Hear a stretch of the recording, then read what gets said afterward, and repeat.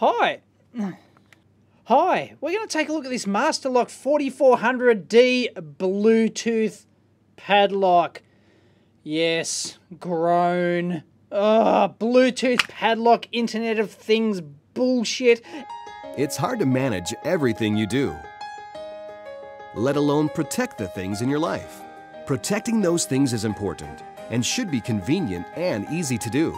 So to help you unlock what matters to you, Masterlock developed Bluetooth smart padlocks. No physical key to lose and no combination to forget. They make life simple. Your phone is the key. Bluetooth smart padlocks open upon touch when your phone is with you. If you have to leave your phone in a locker or don't have your phone with you, you can open the lock using a directional code. Anyway, this is, yeah, you can open this using your phone. It's got Bluetooth built in, and you can either unlock it using a combination like this, ta-da, and it's got some other fancy stuff like tamper alert, which locks you out if people are trying the combination too many times. You can monitor the activity apparently, and have guest access. Yeah, whoop-de-doo.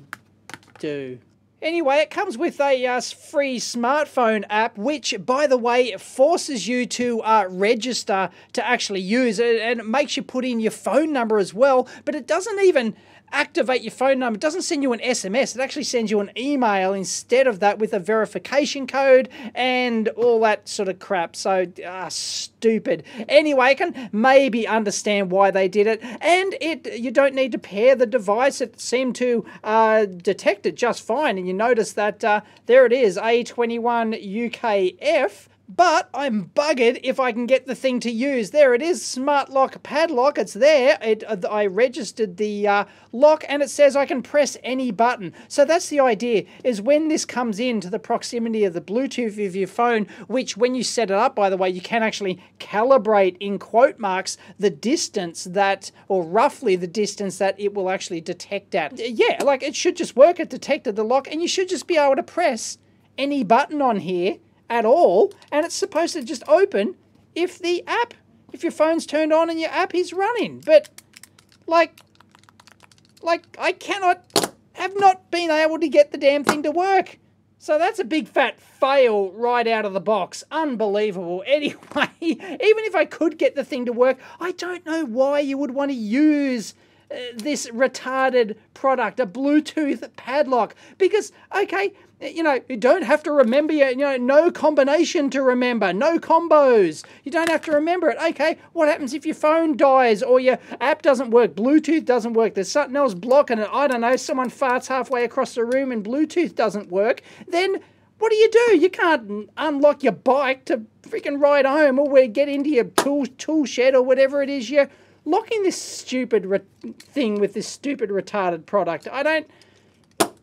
Just learn a combination, for goodness sake. But I'll tell you what, as an actual Bluetooth padlock product, I don't mind it at all. It feels really quite robust, and it's got apparently a boron, carbon type hardened steely shackle and things like that. And I do like the button interface, which works quite well. As I said, it comes with a combination which you can actually reset on your phone, by the way, and it's easy to open and close with the combination. So inside the app, I can actually monitor the battery. I can set the relock time that it takes to relock the thing. Last known location, you can actually get it. The app asks you, do you wish to track your location so you can find where the padlock was last used? No, thank you. Already have to give my bloody phone number and email address, so screw that. And you can change that primary code, which actually comes printed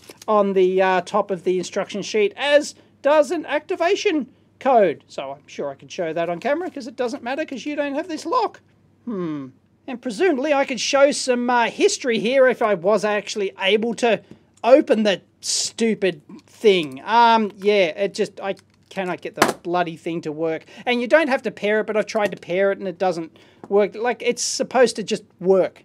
Like, I've followed the instructions. It's not a pebcac.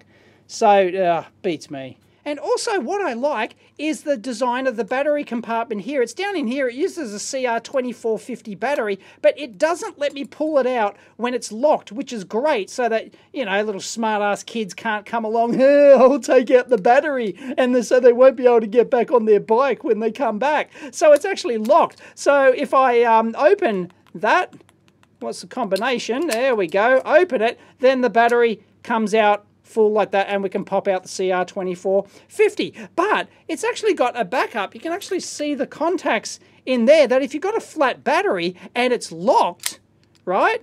Oh, I can't push it back in now. Oh, anyway, I have actually screwed myself because I put that back in without putting the battery in, and I can't slide it in anymore. So I'm actually going to have to use this feature. You'll see how there's two contacts in there, and it's got like a coin cell cutout like that. You can put in an external battery, even so if it fails when it's in the locked position, you can get in there and supposedly do it. Let's give it a try. Oh, got it. Geez, that took a lot of bloody effort, let me tell you. So I was just about to praise the design of this, and it is actually quite good. I like it, that you can, you know, override it, a locked thing, so I can now lock that back and get that coin cell in there like that and actually do that, but it's so finicky to hold it, and nobody's going to have a bloody coin cell with them. If it dies, it's just, unbelievable. Bloody. Anyway, someone was at least thinking when they designed that, that's for sure. Anyway, one of the things I was interested in is to actually test whether or not you could hack into this thing easily using a rare earth neodymium magnet, because you can do this on in really cheap ass, you know, from the local hardware store electronic safes. You can just open them with a fairly large one. This is like a 50 by 50 millimeter by 25 millimeter. It's not largest you can get, but I thought it should be good enough for this kind of task. And you can do that if you know where the electronic solenoid is inside the safe, or in this case the lock, because this has to have some sort of electronic solenoid in it. Then you know, I thought we could maybe see if it was vulnerable to that sort of magnetic attack. So what you want for this is you want a sock, because these things are incredibly powerful. Watch where you put them. But just get it inside a sock so that you can actually, you know, so it's easy to drag back off the surface, and we can get that in there. And I've played around with this for about like half an hour or something, trust me, and I cannot, for the life of, you know, I've tried swiping it, putting in every location, orientation, things like that, and I cannot get it to, you know, to even hear any sort of, you know, that the solenoid is either, you know, feel it or actually hear it audibly, that the solenoid is engaging. So I haven't been able to crack this thing at all. So I think it is, you know, it seems to be fairly resistant to this attack. Whether or not that's a deliberate thing by Masterlock, I'm sure they're aware of these sort of magnet attacks, and they've built that into it, or whether or not it's just by, you know, accident of design that they've actually you know, prevented that, or whether or not my magnet's not powerful enough, but you can get bigger ones anyway. So that's a good thing. That's really what I wanted to test. So that's a bit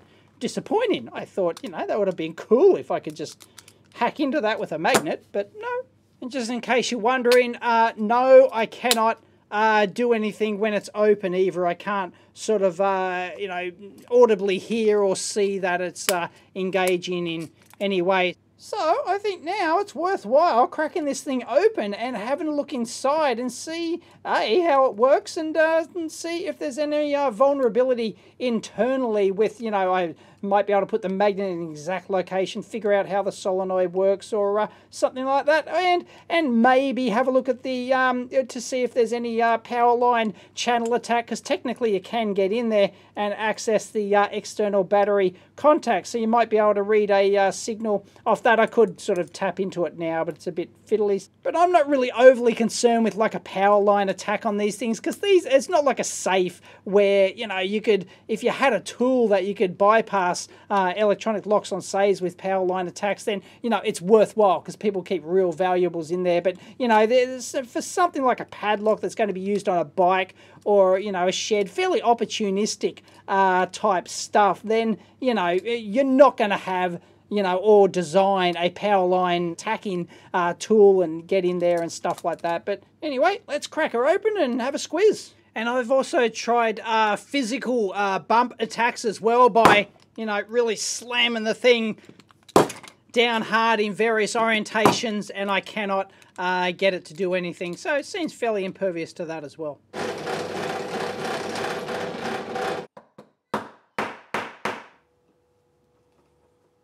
This is interesting. It seems to have been permanently locked. Well, the green is supposed to be open, but I can't enter the code anymore. I don't know if I've damaged it, or I can actually see some sort of interlock in there connected to the back piece which goes in. So maybe it's got some sort of, you know, tamper type thing in it perhaps. Ta-da! And we're in Lake Flynn, and now we can see what's going on here and why it was not susceptible to the magnetic attack, because it doesn't use a solenoid. It actually uses a little motor in there. So what we've got is a little piece in there like that. So when the motor rotates, it actually... Oh, let me see if I can do it. There we go. It rotates around like that. So that drops down and allows the pin, the lock-in pin, I guess you could call it, to move across like that, and Bob's your uncle. Now, you see down here, there also is another little catch, so when you push that back in, oh, you probably can't, it's just rotating. You can see it just rotating down in there. So that would, I presume, be activating a micro switch or something on the board underneath to know when you've pushed it back in, and then, like, you know, half a second later after you've pushed it in, then it activates the motor again, drives it back, and then it will push it back up. Anyway, I've screwed up, I think I've screwed it up a little bit. A couple of springs have fallen out of this puppy, but yeah, but you can see how it works. It is actually quite nice. So when you've got a rotational piece in here that must go through like a half or a full rotation before it will release the, you know, the slide-in cam or whatever you call it, I don't know, and then get rid of the pins, there's no way that you can get have a magnetic attack on this, because it's not a simple, you know, flappy solenoid like a relay or a, you know, a plunger-based solenoid or something like that. When you've got that rotational component, you can't simulate that with a magnet. So, yeah, they've designed that properly. Completely resistant to magnetic attack. And if you're curious to see that piece that goes inside there, then that is what it looks like. So yeah, just figure it out. But anyway, when the flat part is vertical like that, then it just allows that to slide back and forth. Otherwise, when it rotates, it's going to lock that and prevent that from... It's going to go in there, and there's no way you can get that out. Now, I had to drill out these steel pins here, which were holding this back cover on. So, you know, like, it's not hugely difficult to get into. It did require, you know, a lot of drilling and force to actually get through there. The drill slipped off the pins, and also probably should have done some pilot holes or something first, but... And it looks like, you know, die-cast alloy case or something. So I'm not sure of, like, the, you know, the rotational force. I'm not sure of, you know, the, like, the strength of the carbon steel to bolt cutter attack and all that sort of stuff. It's probably, you know, it's not the world's most secure lock, that's for sure. But for general use, it's probably going to be as good as any other, you know, half-decent padlock on the market. Like, you know, reasonably cheap one. Even though this one's much more expensive because it's Bluetooth.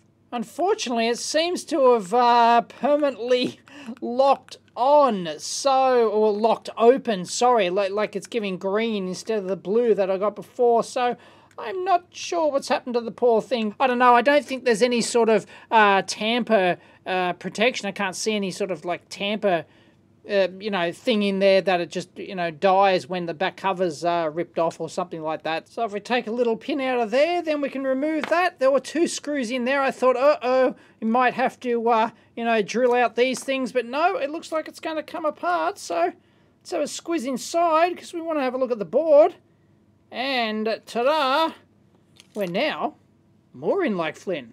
There you go. That piece that fell out looks like the lock. It looks like the lock-in piece for the coin cell holder that just pulls out like that.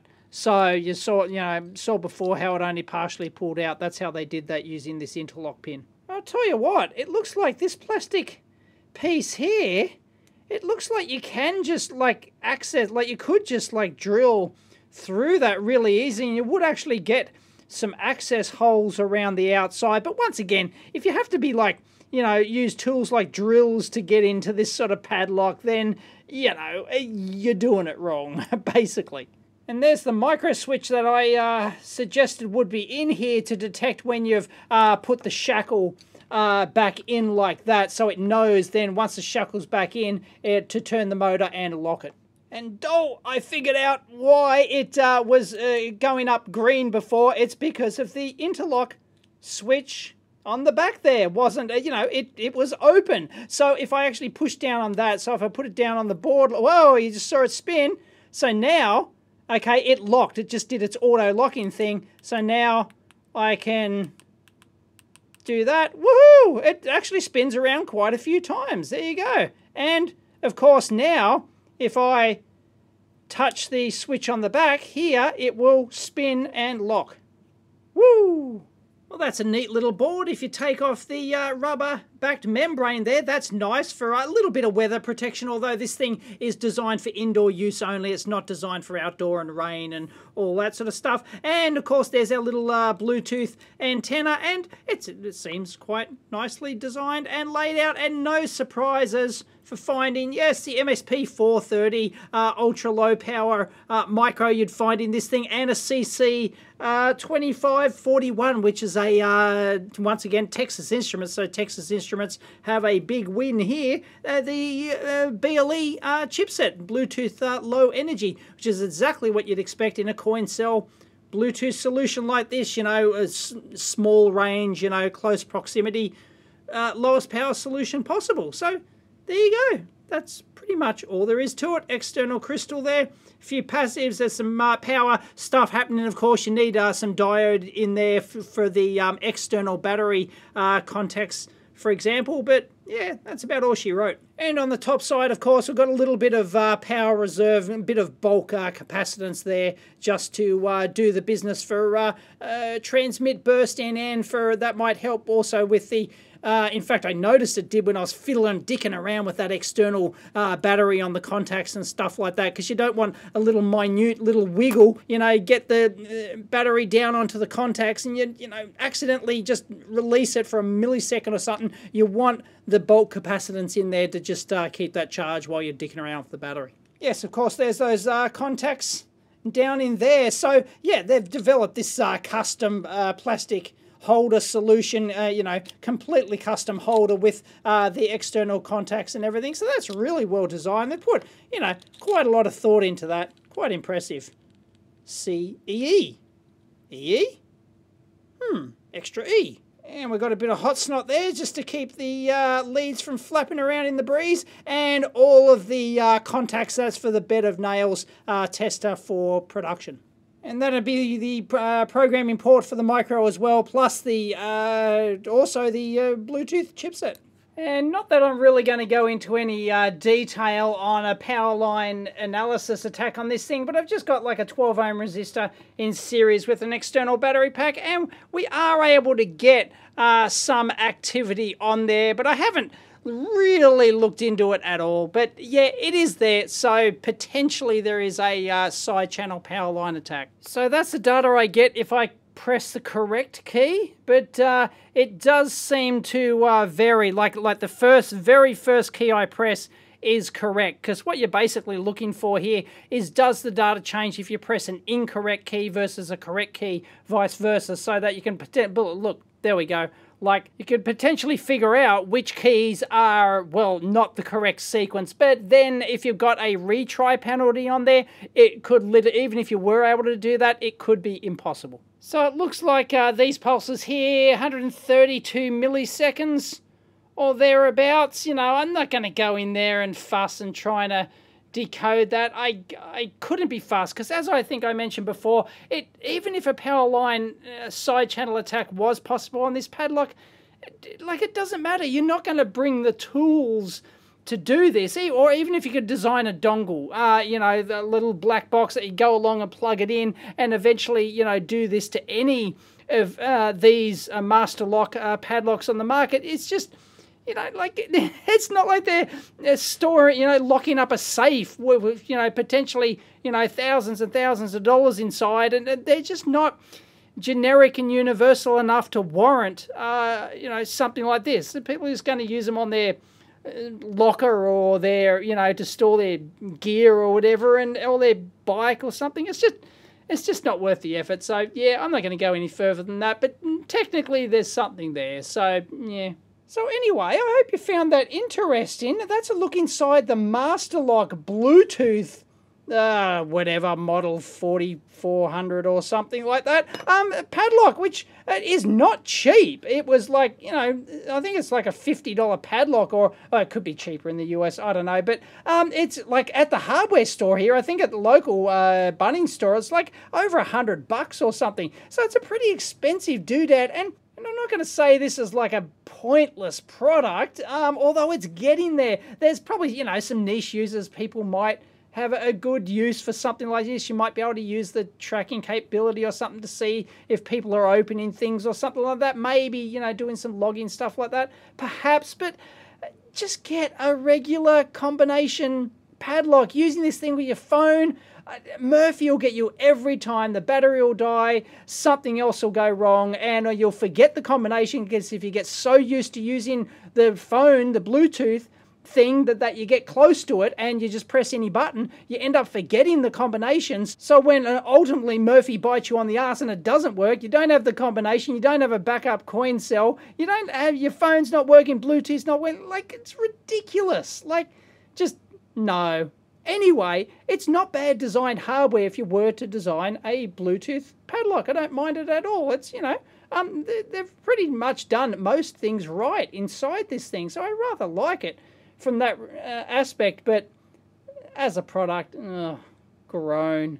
Bluetooth padlock, unbelievable. And of course, the other obvious way to hack into this thing is, well, via the Bluetooth. Can you know, have they enabled the security and all that correct? I don't know. I don't have the experience in that area, so I'm not going to go to all that effort to try and learn that and investigate that sort of stuff. I assume that they've done it reasonably well, so you know, maybe it's possible, maybe it's not. I don't know, but you know, anything's possible. They could have goofed it, but they seem to have designed the hardware quite well. They seem to know what they're doing.